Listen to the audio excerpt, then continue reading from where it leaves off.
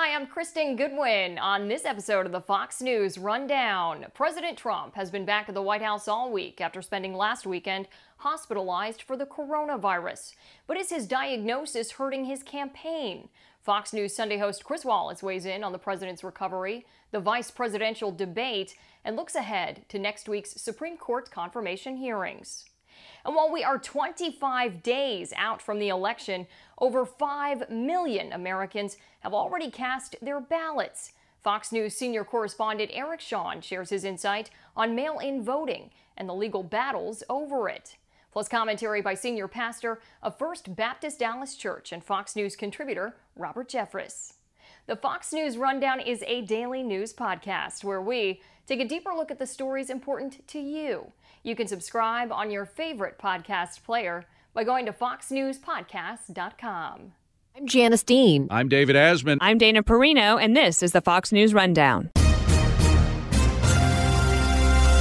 Friday, October 9th, 2020. I'm Chris Foster. Fox News Sunday host Chris Wallace says President Trump and others at the White House being infected with coronavirus could affect the election. Right now, coronavirus and COVID and the president's handling of it is the top issue again, and looks like it's going to be all the way from now till the election.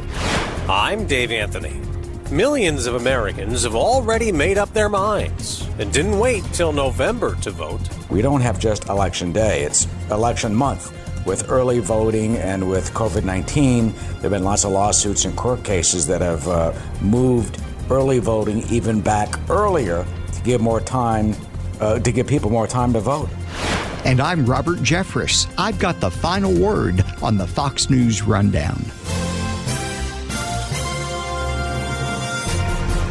President Trump's been back at the White House all week after his hospital stay with coronavirus. No campaign rallies, though, and no public appearances except on social media and TV. Telling Fox Business Network, I think I'm better to a point that I feel better than I did, I jokingly said 20 years ago. I feel perfect. There's nothing wrong. But he's been losing out on in-person campaign time, 3.5 weeks from Election Day. The president predicts if he loses... Look, I stood next to Joe and I looked at Joe. Joe's not lasting 2 months as president. Okay, that's my opinion. But Joe Biden's had a consistent lead in national polls and looks good in some battleground states President Trump won in 2016, with those polls moving even more his way over the last 2 weeks. He leads the president by more than 4 points on average in Florida now, nearly 7 points in Pennsylvania, even taking slim leads in Georgia, Iowa, and Ohio.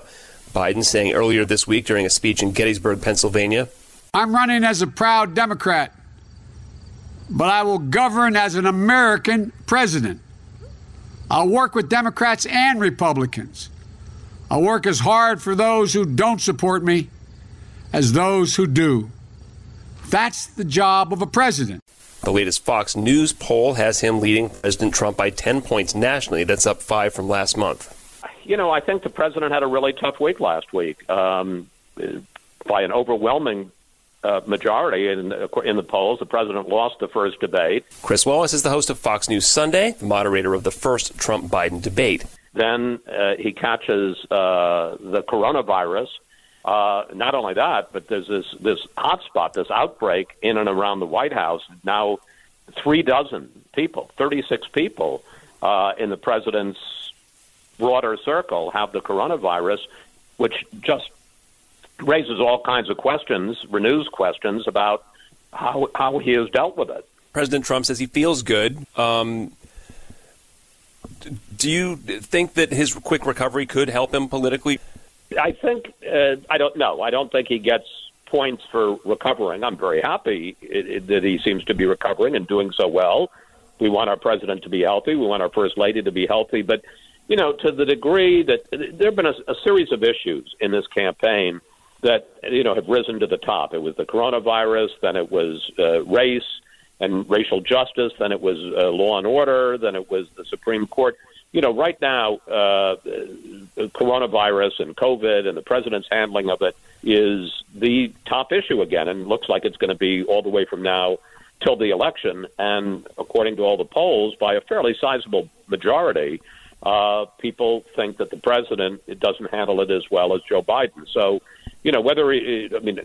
assuming he recovers, I think this is still a political negative for him, and particularly given the fact that it's not just him who's sick or the First Lady who's sick, but that there really has been this breakout in the White House where we're now talking about 36 people. Well, and it gets people talking about coronavirus, which isn't what the Trump administration, the Trump campaign wanted to talk about. Now, any impressions from the vice presidential debate? It was certainly more rote than the one you moderated with the president and Joe Biden, other than the fly on the vice president's head for a couple minutes. Yeah, I mean, it certainly was more of a debate. They talked over their time limits, which is fairly mild. That's a traffic ticket compared to the car crash that I oversaw. So I thought it was better. The other thing that I guess was frustrating was the fact that Susan Page had some very good questions that she asked, and then they would completely ignore them and go off and answer something else. Vice President Pence, have you had a conversation or reached an agreement with President Trump about safeguards or procedures when it comes to the issue of presidential disability? And if not, do you think you should? You have 2 minutes without interruption. Well, Susan, thank you, although I would like to go back. I think we need to move on to the issue of Well, thank you, but I would like to go back because the reality is that we're going to have a vaccine, Senator, in record time, in unheard of time, in less than a year. Joe and I are very clear. The American people are voting right now, and it should be their decision. They'd like to know if you and Joe Biden are going to pack the Supreme Court if you don't get your way in this nomination. Let's talk about packing. You once again gave a non-answer. Joe Biden gave a non-answer. Trying to answer you now. The American people deserve a straight answer. Yeah, let's talk about packing the court then. Let's talk about the fact. Please, I just want the record to reflect she never answered the question. You know, as a moderator, and I certainly was getting hit last week, Susan's getting criticized this week. You in the end, you can't make them. You don't have a subpoena. You don't have a billy club. In the end, you have to depend on the good faith of the participants in the debate, that they're going to play by the rules, that when you ask a question, they're going to answer the question. And if they're, if they're just determined not to answer the questions or play by the rules, there's a limit to what you can do about it. The Amy Coney Barrett's Supreme Court confirmations hearing starts next week. No reason to believe she won't be confirmed later this month. I guess the process, just speaking politically, might be a reminder of the importance of voting. Yeah, it's an interesting thing.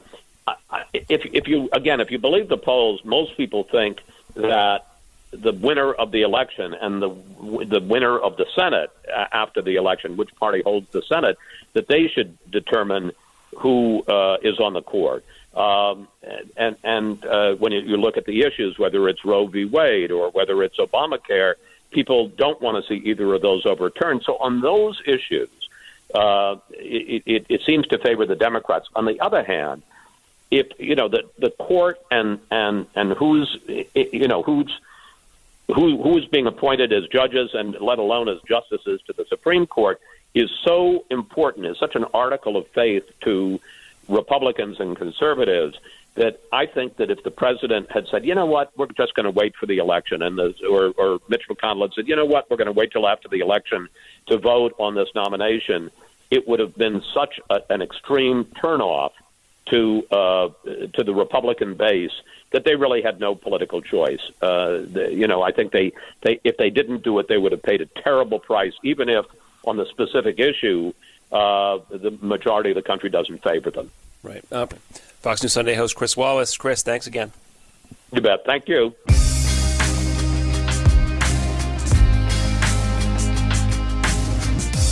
This is Robert Jeffress with your Fox News commentary. Coming up. The election may be more than 3 weeks away, but a lot of people are not waiting. We obviously are going to see more mail voting than we have in the past. Florida Governor Ron DeSantis, a Republican. Fortunately, in Florida, we're allowed to process the ballots as they come in once the window starts. But there's controversy. The state's online voter registration system crashed before Monday's deadline. Now, they did let some register after, but there is now a court case to try to extend it, and there are many more court cases. Close to 300 lawsuits have been filed nationwide over all sorts of things, from the ballots to who's eligible to get one in the mail to when they have to be returned. And more than 6 million people have already voted, either by mail or at a polling station open early. 4 years ago, there were only about 75,000 votes cast by this time. We don't have just Election Day, it's election month.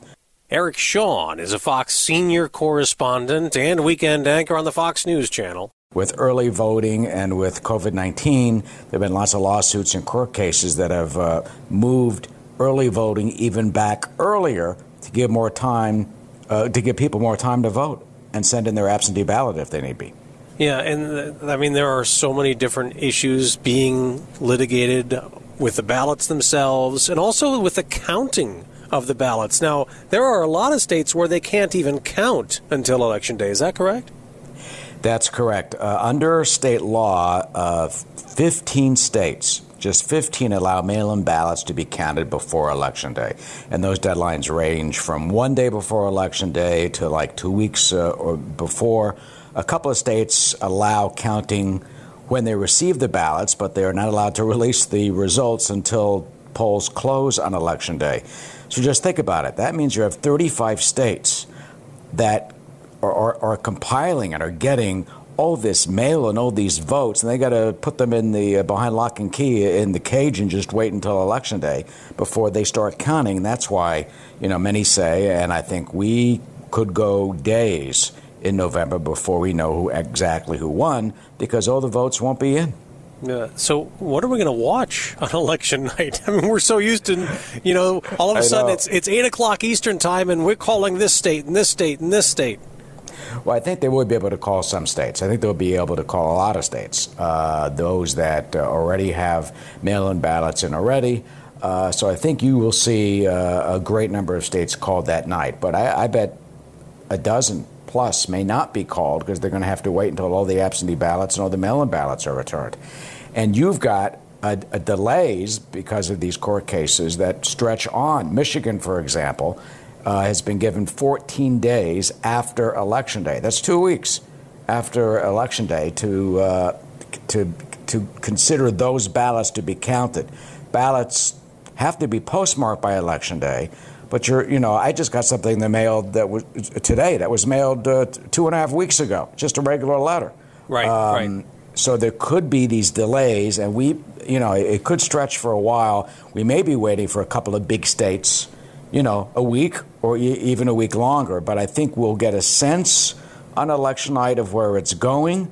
But if it's a lot of smaller states with fewer electoral votes and many big states with big chunks of electoral votes, then, get ready to take naps and sleep, and it's going to be a while, Dave. There's a lot of different lawsuits in different states. Like I know in New Jersey, they were trying to also stop a mail-in ballot program, right? I mean, you can go across the country with this kind of stuff. In New Jersey, the law has been that you cannot count the votes until Election Day. Well, the state legislature went in and they changed the law and to say that the state officials can start counting ballots 10 days before the election, and that they can count ballots that are received 2 days after the election, even ballots that don't have a postmark. This is all new in New Jersey. Well, the Trump campaign opposed the plan. They went into court saying they should keep what they've had always, which is start counting Election Day, count only ballots that arrive by Election Day with a postmark of Election Day. Well, that's changed. A federal judge found in favor of the state and allowing them to start early. And you're seeing these type of cases spread out throughout the country in a variety of ways.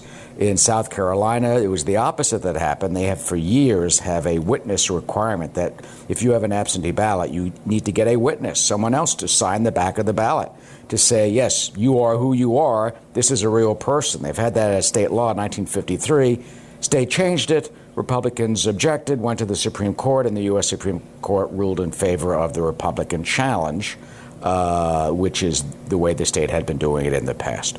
Now, President Trump has been claiming over and over the election could be rigged with widespread fraud. They're cheating all over the place on the ballot. So how is that not a problem? He told Fox Business on Thursday. It's a corrupt system because they're sending out millions of ballots. Now, when you send out millions of ballots, when you're the sender, you can send them wherever you want. The president singled out Nevada.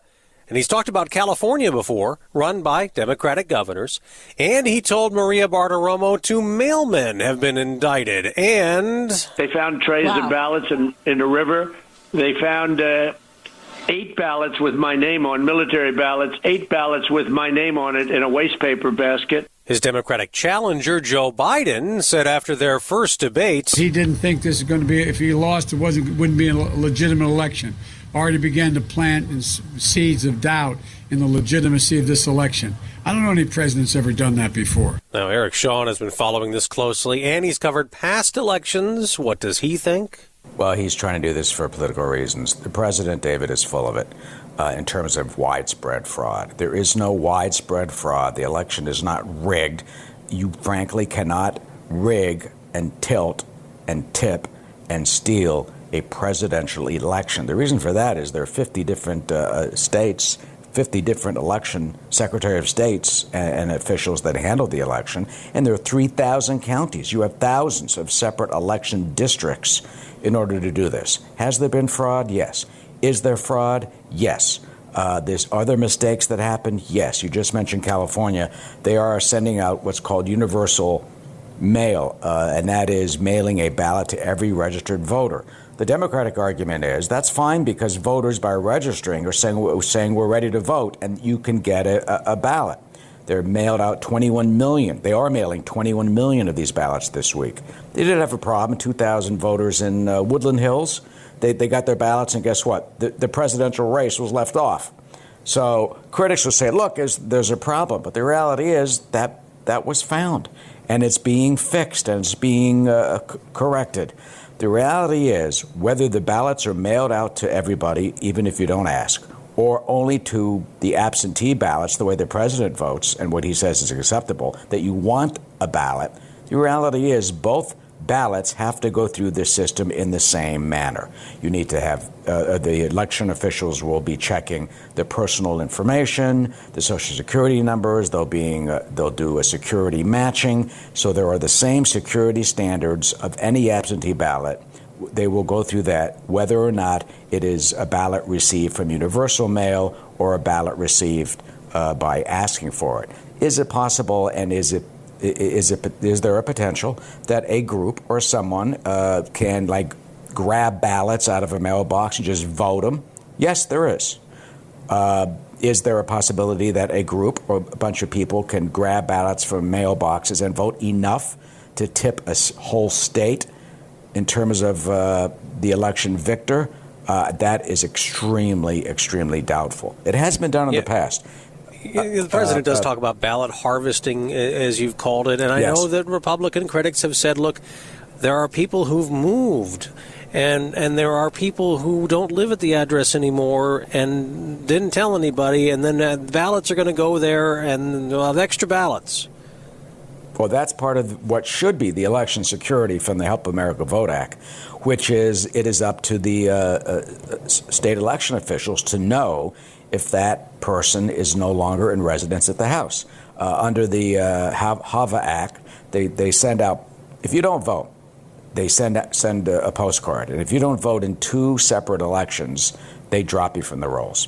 Now, people get all upset over that, but that's a security measure to make sure that people are who they say they are.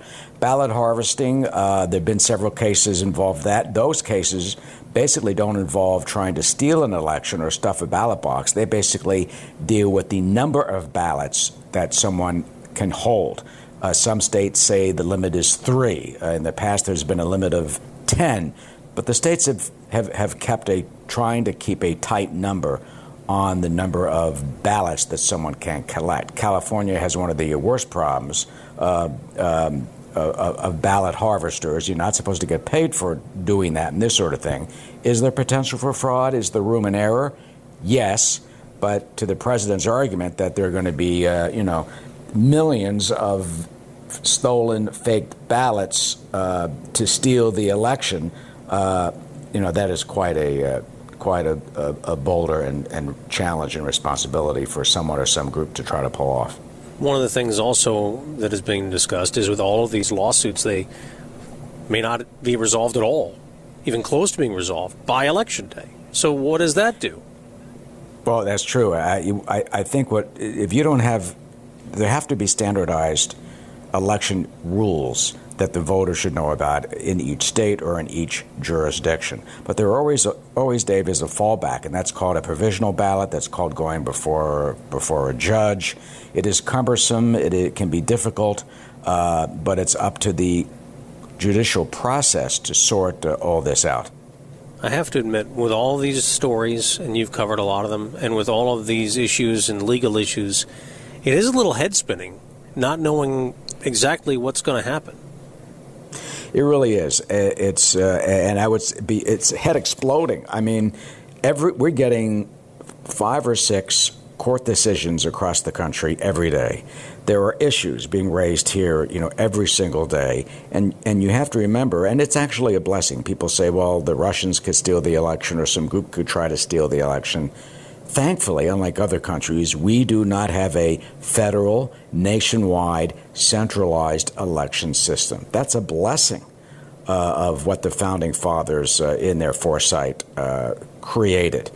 Thank goodness there are thousands of separate election jurisdictions. That will give us dozens and dozens and dozens of court cases. Some of those cases will likely be conflicting, and they already are conflicting no matter where you are, and each rule is different in each state, and each many times, even in the same state, because the local elections are run by the county board. Counties have different rules and regulations.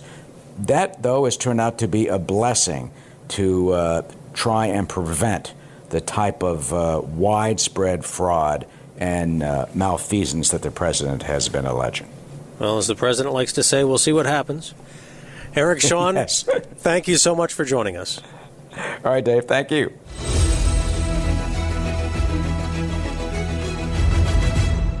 From the Fox News Podcasts Network. In these ever-changing times, you can rely on Fox News for hourly updates for the very latest news and information on your time. Listen and download now at foxnewspodcast.com or wherever you get your favorite podcasts. Subscribe to this podcast at foxnewspodcasts.com. And now, some good news with Tanya J. Powers. Food Network star and restaurateur Guy Fieri is giving back to the men and women fighting the California wildfires. The mayor of Flavortown brought food to more than 2,700 firefighters from the Sonoma Lake Napa unit of the California Department of Forestry and Fire Protection last weekend, according to the unit's Twitter account. The Santa Rosa Press-Democrat reports he served up a salad medley with penne pasta, meatballs, and garlic bread for the firefighters, and even got a crew of chefs and friends to prepare the food next to the fire camp at the Sonoma County Fairground. CAL FIRE's Napa unit tweeted their thanks with a post reading, "A million thanks to Guy and his talented team for bringing his delicious delights to the Glass Fire Base Camp.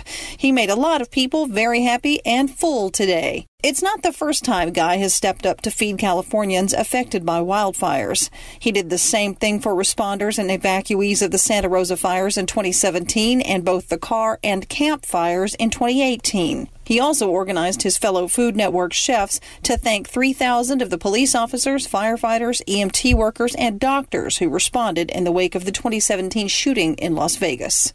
Tanya J. Powers, Fox News.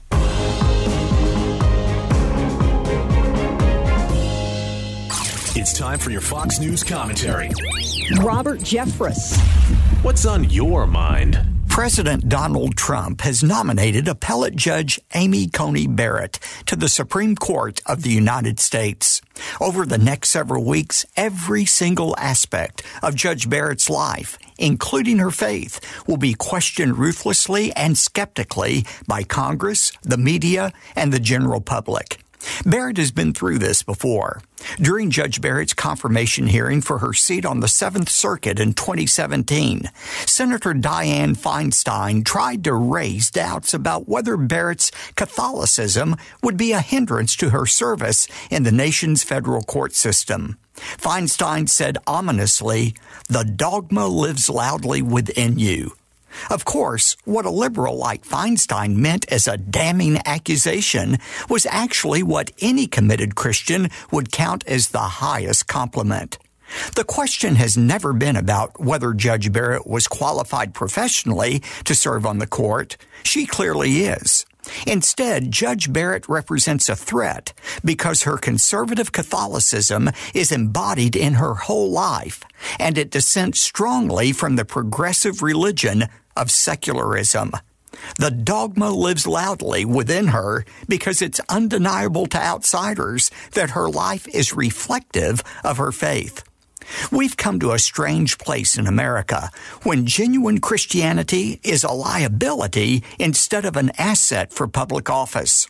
The moral teachings of Christianity about life, marriage, and gender are something that, until very recently, characterized the broad consensus of the American public. The real problem is that historic Christian claims fly in the face of the new secular orthodoxy which has been imposed by our nation's courts for over 50 years. Of course, facing skepticism because of Christian faith isn't too surprising. Jesus told us it would happen. In John chapter 15, Jesus predicted, "If the world hates you, know that it has hated me before it hated you. If you were of the world would love you as its own. But because you are not of the world, but I chose you out of the world, therefore the world hates you." Every person who truly follows Christ will, at some time or another, be hated by the world.